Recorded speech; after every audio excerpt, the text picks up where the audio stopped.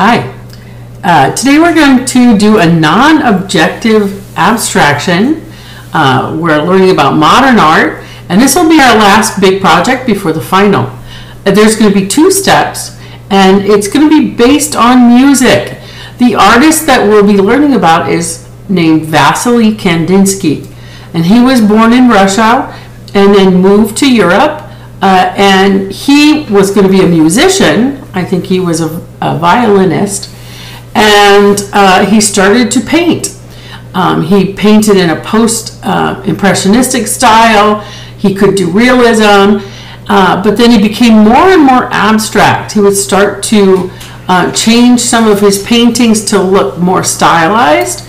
He would paint people or horses or mountains, but they were done in a very bright, flat color. Then one day, he came home to his studio and he saw a painting and he really liked it. He walked up to the painting and it was his own painting upside down. And he thought, why did I like it so much if I didn't recognize any of the elements on the painting? So he decided, why can't I just make a painting about line, shape, and color instead of trying to do animals or people or mountains? So that was credited as his first non-objective abstraction. He did it in watercolor, and it was all about line, shape, and color. So we're going to be analyzing a piece of music, and then you're going to be breaking it down into an artwork by repeating the shapes that you come up with from your your music. So the first step, you are going to listen to your music. And I've already done that, and I'm going to let you hear mine. And analyze it. Give me the title of the song, who sang it. So this was Paul Horn and Carlos Nakai. The album they created was Inside Kandinsky, which is actually up in northeast Arizona. It's a beautiful area. I've been there before. And so we're going to listen to Paul Horn playing a flute. He's famous for playing in different amazing places around the world. One time he played his flute inside the pyramids, and this time he teamed up with a Navajo musician called Carlos Nakai, and he is from that region. So they did a whole album together inside the Kandinsky. So as I listened, I started thinking of adjectives. An adjective is a descriptive word. So is your music you're going to choose upbeat, poppin', loud, fun? Is it sad? Is it mellow? Is it romantic? Those are all adjectives. So let's listen to Inside Kandinsky. This song is Tunnel Canyon.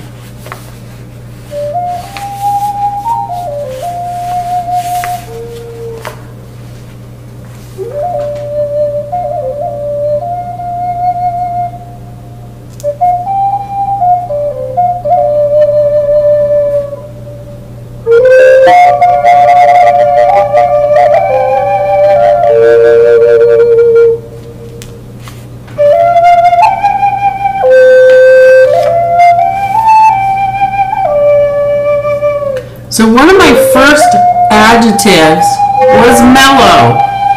It's not loud, it's not upbeat, it's more mellow, relaxing. It almost echoes. They actually played the flute out in the canyons and it vibrated off the canyon wall. So that makes it sound mysterious to me. It's not a high-pitched sound, it's a deeper sound. So deep was another word I used.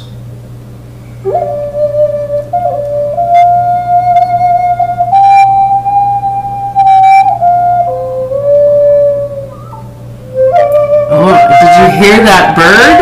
So they were outside. Sometimes you'll actually hear a coyote in this album. It felt very distant. There's that bird again. Wonder if it's singing along. And floating. There's something very mellow and just calming and floating. I could imagine floating in the water. So now I'm creating shapes, lines for each one of those adjectives.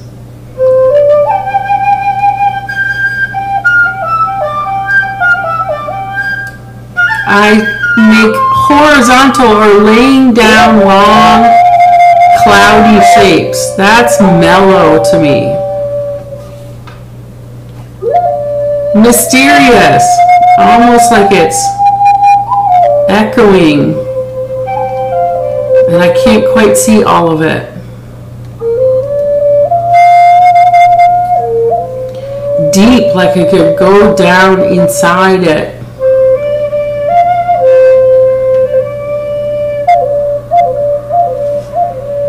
The distance, I made it from like a spiral, but it was sort of flat and just kept coming out like the wings of a tree over time. And the last one was floating, so I have all these sort of different shaped but very soft, floaty shapes all over my picture.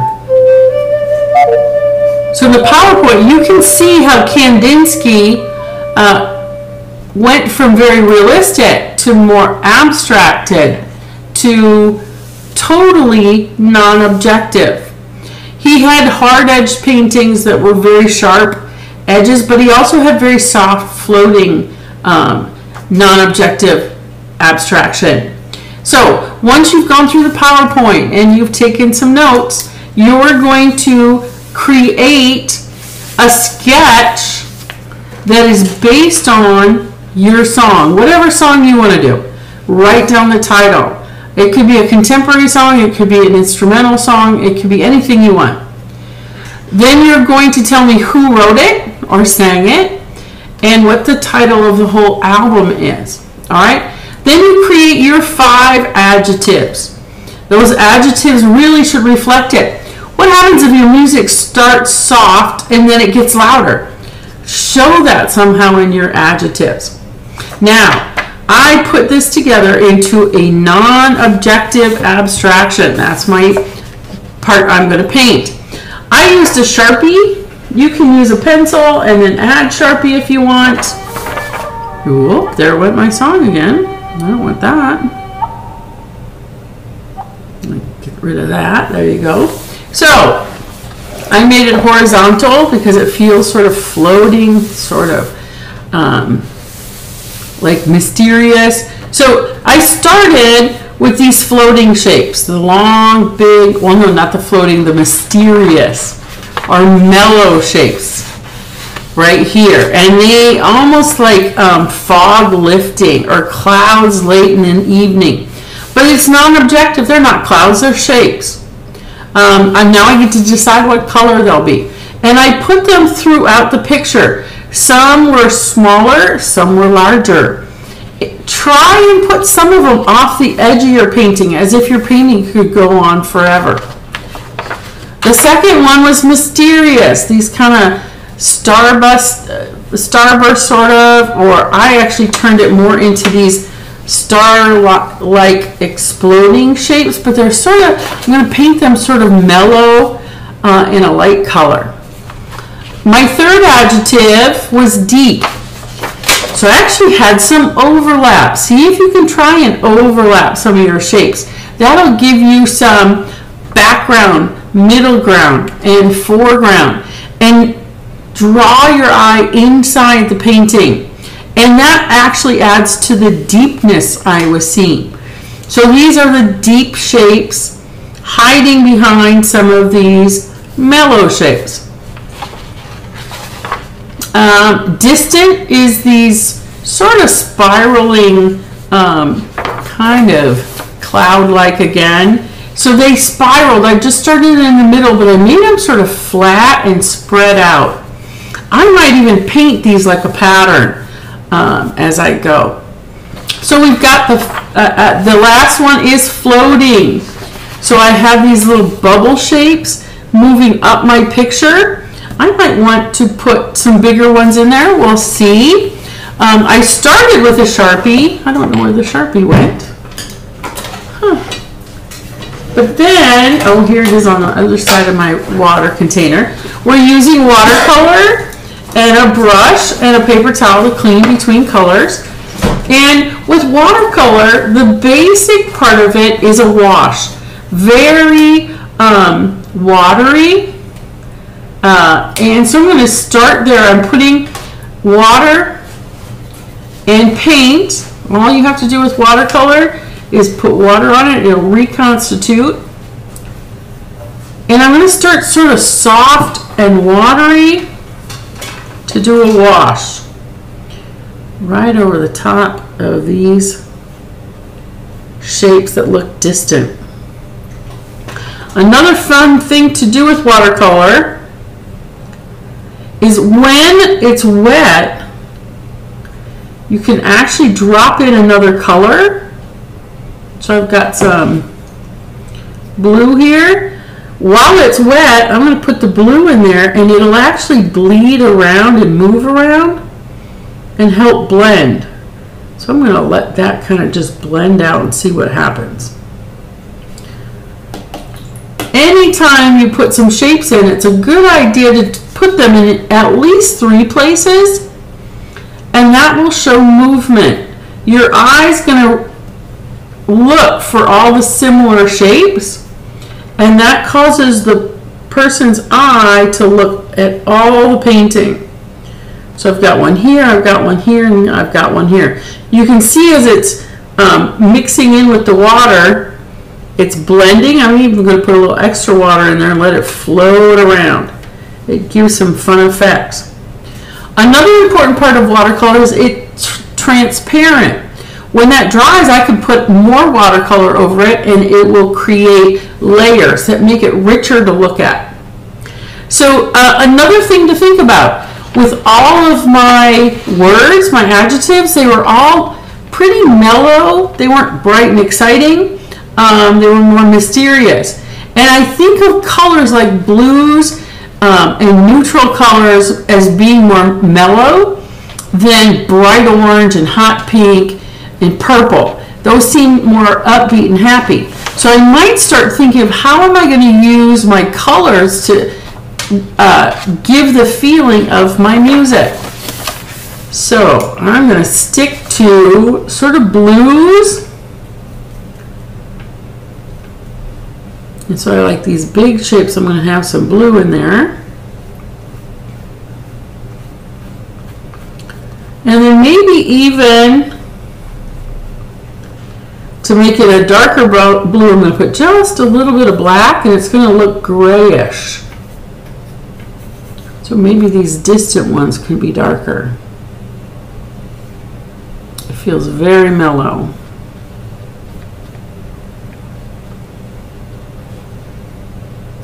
This one's going to be somewhere in between.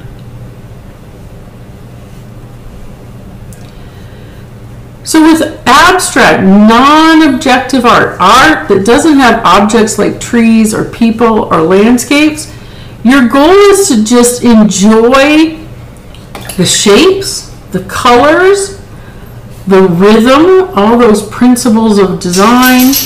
I got some red, so I'm going to mix it with the blue and I'll get purple.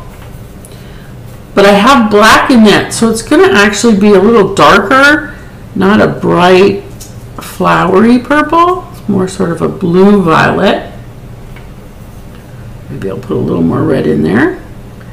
And so it's sort of a deep, mysterious color. All right. I want to have some contrast as well. So you don't want everything to be similar, exactly the same. So these shapes feel very light-like. So I'm going to actually do a swirl of color in there. And this one's bigger, so it feels like it's closer to me. And maybe I'll put just a pop of orange right in the middle. Now it's starting to look a little too fireworky, so I need to calm this down. So now I want, let's see, I like sort of the green.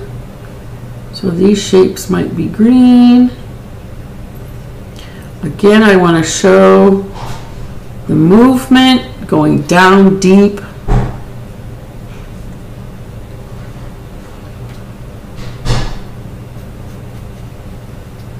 And watercolor is very transparent, so I can see my lines through it.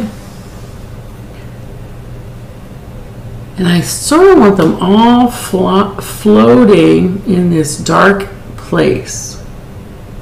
So I'm going to start bringing in some black. Maybe around here. Ooh, that looks cool. Nice and dark. Because it really felt sort of nighttime-ish, that music. Off in the canyon somewhere. There's some brown over here. I'll mix some brown in there. And then I'll come around and actually make some of my brush strokes follow those mysterious shapes. Now you can sort of see the transparent coming in the dark.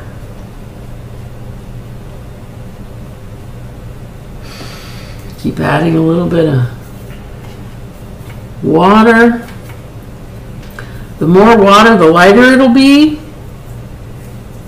But then once it dries, you can go right back over it and add more depth and contrast. So even this has already started drying. I think I'm going to do another coat of the black and maybe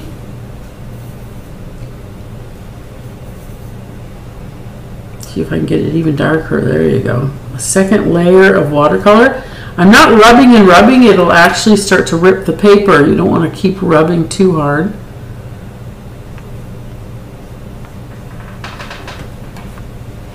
So this is so far a non-objective abstraction.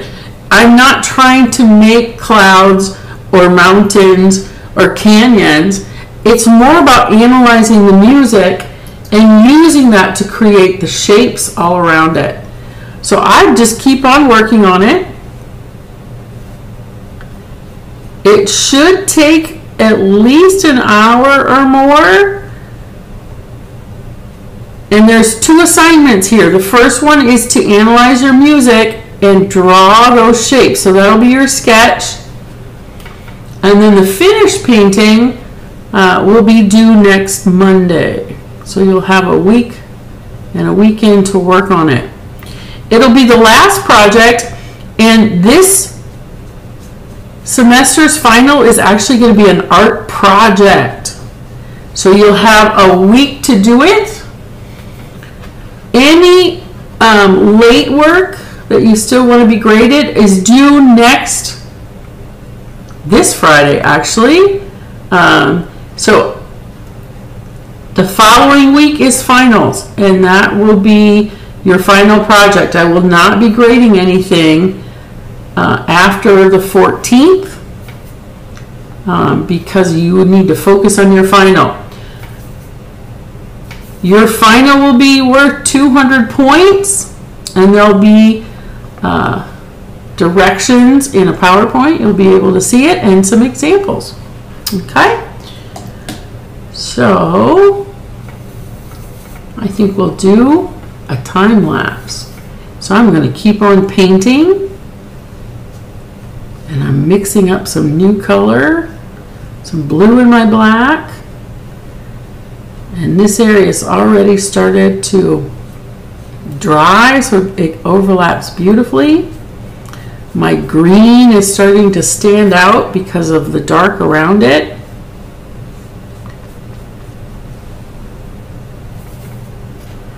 Maybe it'll get lighter blue up on the top. So there'll be movement from top to bottom because the color is changing. With non-objective abstraction, you have to keep people interested by using variety, using contrast, repetition and pattern. Whatever you do in one place, maybe try in two more places.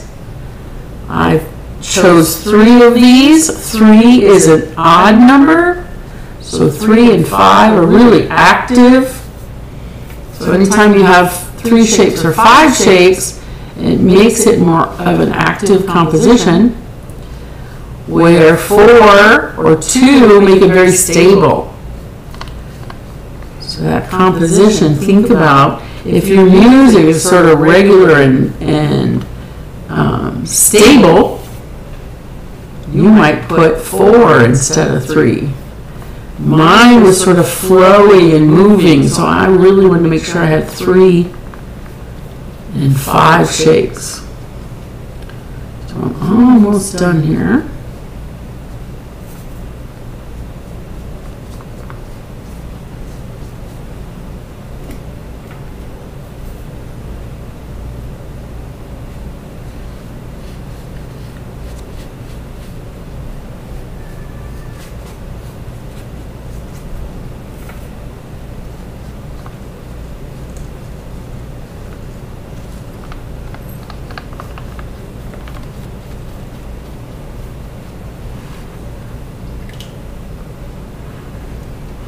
I think I can get away with a little more orange.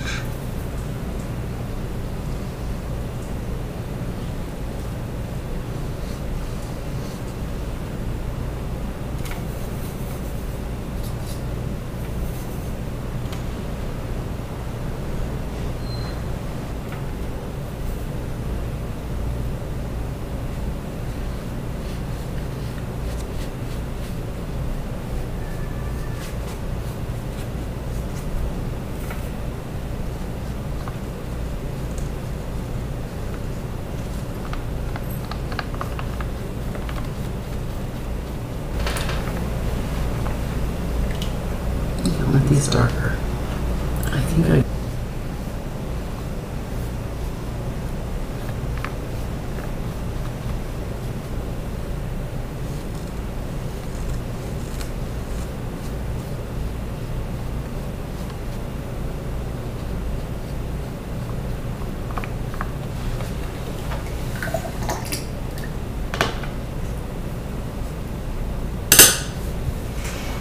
And there we go. Hope you have fun.